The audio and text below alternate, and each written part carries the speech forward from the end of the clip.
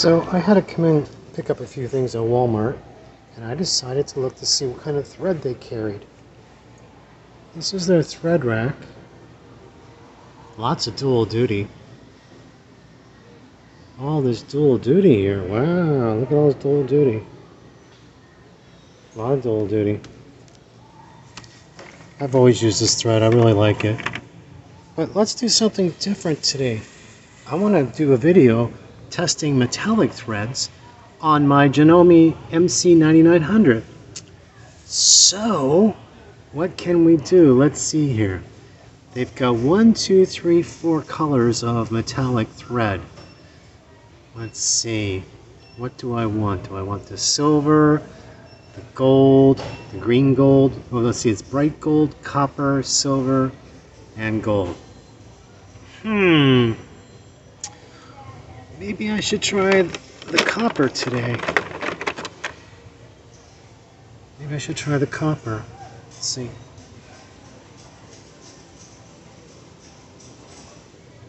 Coats copper thread. There we go. Metallic.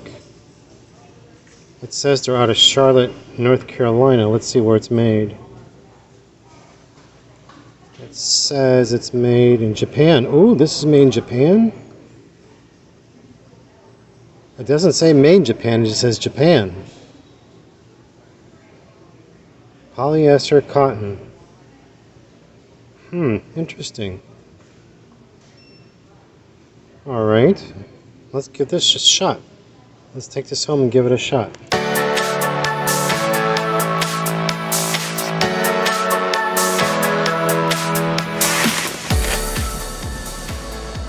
Alright, let's talk about setup to get some metallic thread testing embroidery.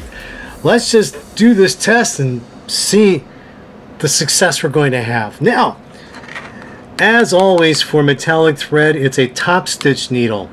Now, I always invest in a lot of top stitch needles. I use Class A. This is Schmetz I'm using today. This is a whole box of them. I think there's 100 of them in here. And they come in this pouch. If you're going to do a lot of sewing, it's actually more economical to invest in a box like this. It really is. So, but if you don't do a lot, you can just do, you know, your little packets. I don't have a packet with me, but like here's an embroidery packet of Class A.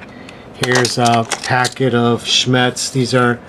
This is embroidery, but you want top stitch for metallic thread. Top stitch for metallic thread, okay? I can't stress that enough. Top stitch for metallic threads. And I'm using a size 14, and sometimes you can do a 16 as well. If you're getting skip stitches or it doesn't seem to be doing very well, shoot up to a size 16. That's what I have here. Alright? But I'm going to use a 14 today. And as I talked about in the video when I was at the store, you saw I purchased this thread, Coats & Clark metallic thread. You know, all the time you hear people tell you, oh, don't use this brand, don't use that brand, my dealer said this, my dealer said that. Well, I gotta tell you something, guys. Every time a dealer tells you not to use a certain brand thread, they're demeaning the value of their product. They are demeaning the value of their sewing machine, because they're telling you your sewing machine can't use that. Why are you spending all the money on it then? I mean, I had a $99 Singer sewing machine that could use any brand of thread. I have all these top-of-the-line sewing machines in all these different brands that use metallic threads. So, being that this is my newest addition to my sewing studio, this Janome MC9900, it's time to do the metallic thread test. And what better way to do it than on that thread that all the dealers are telling people, not all the dealers, some of the dealers are telling their customers not to use, because that's what we see people writing on these Facebook groups. Alright? I've always had success with every brand of thread. It's all in the setup, guys. It's all in the setup. Now, the easiest setup on this Janome, if you're using a spool of thread this size, or you're using the long skinny spools, this is a great setup. You can get this adapter for your bobbin winder that goes on, and then you see this? Janome sells this for when they had their miracle stitch attachment, and they put the spool of invisible thread on here. You can still get this from your dealer. Progressive dealer will still have all these accessories. If not, you can go online, look on any place that sells parts for your brand machine. Just look, but always search for your dealer first. This is wonderful because look how easy that moves. And that's what you want to do when you feed metallic thread, is you want the thread in either a vertical position, or you want it on the side that's going to feed out from the side. And on this machine, this is perfect, because once this is on there, you're going to see, and I'll demonstrate later, how easy this glides off from the side.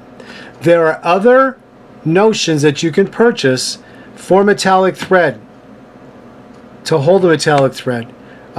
One of them is this device that gets attached to your bobbin winder, and it pulls out from the side like this. This is called a thread director. There are more expensive, more quality made devices for bigger spools by Martelli called the Quick Spin, KWIK spin, where you can use those big economical cones of metallic threads and it feeds from the side. So there are all different setups, but the setup you always have to keep in mind for metallic thread is it has to be fed off from the side this way, and it has to have like a ball bearing or loose type of device here where it's not going to be hung up. If it's not flowing gently from the side and there's resistance, you need to find a new setup. Now, or like I said, the thread director like this that goes on the side, that would allow it to feed out from the side like this, and if there's no resistance, it's going to work fine. Okay? Alright, standard bobbin thread, standard embroidery bobbin thread for embroidery. Janome makes their own. Here it is, Janome Embroidery. Okay? And then you have one called the Finishing Touch. I got this with my Baby Luck. And, you know, to tell you the truth, I think all these are made in the same factory. I think they're all made by the same company. They just put different labels on it because Brother even has one under their name. So I think they're all the same. But there has to be embroidery bobbin thread. See, it says embroidery. And this says bobbin thread, 100% polyester, 60 weight. This one does say made in Japan. See? And what does Janome say here? Janome says made in Japan. See? And the Brother one I know I used to have was made in Japan. So, you know, everybody shares the same factories and the same products. Yeah. This is Madeira. Madeira bobbin fill thread for embroidery. Where does this one say it's made? It doesn't say it's made anywhere. This was just the numbers of the brand. I don't like when they don't say what they're made. Let me look here on the front. Nope, it doesn't say where it's made. So oh yeah, made in Germany. It was a hole here. Made in Germany. Okay, so this bobbin fill Madeira thread is made in Germany. You can get Madeira thread at your sewing machine dealers. It's a good thread. This is the bobbin thread. All right, or you can also use pre-wound bobbins. Just make sure you get the right size. This is a class 15J pre-wound bobbin thread that you can put in here. That's what I'm going to use today. All right, so let's get started. Alright, if you look at the screen, this is an embroidery design from my collection that used to be sold under Amazing Designs. And you can still get it out there, just probably on eBay. Or I think, Sewing Machines Plus still carries it. It's called Christopher Nejman Elegant Decor 1 by Amazing Designs. I have, and every one of the designs in there is digitized for metallic thread. And I had this set up. Let's see. Let me do the setup here. I'm going to set up here for embroidery, and yeah, see, it's set for 800 stitches a minute, but this automatically, if you look here, it automatically reduced itself to 500 stitches per minute because that's the way it was. I guess that's the way it told the digitizing told the software digitizer somehow was able to incorporate that to say 500 stitches per minute. So even though this machine can go up to 800 stitches per minute, a good quality design embroidery design will dictate what speed it should be at. Alright? And then as I showed you earlier, we're going to go back up here. Here is that little attachment. You can see when I put that on here, look how easily that glides right off. I'm barely pulling it, people. And see, this is like a ball bearing here. And all metallic threads, whether it's this kind of metallic thread or the sliver looking metallic thread, looks like tinsel, it all, when you pull it from wherever contraption notion you have it on to feed from, it has to pull without any resistance. And when it pulls without any resistance, then you know you've got the right contraption. Now, if you want to use the bigger cones of thread, then you would get a Martelli device that's on ball bearings. Okay, and you can look them up, Martelli Notions, M-A-R-T-E-L-L-I Notions. They sell these nice for metallic thread, these big, so you can put big spools on. All right, now I want you to watch my process, how I embroider. I'm going to fast forward so you can see the whole thing, and you will see there is not one thread break through this whole process. But I'm going to be doing it at fast speed, so you don't have to sit there for the whole, how many minutes? 22 minutes. It's only going to be a couple minutes or even less of the embroidery, and you will see through the whole thing that there was not one thread breakage, and that's because we have the proper setup. When you have the proper setup, the proper needle and everything, you will have success. So let's get started, everybody.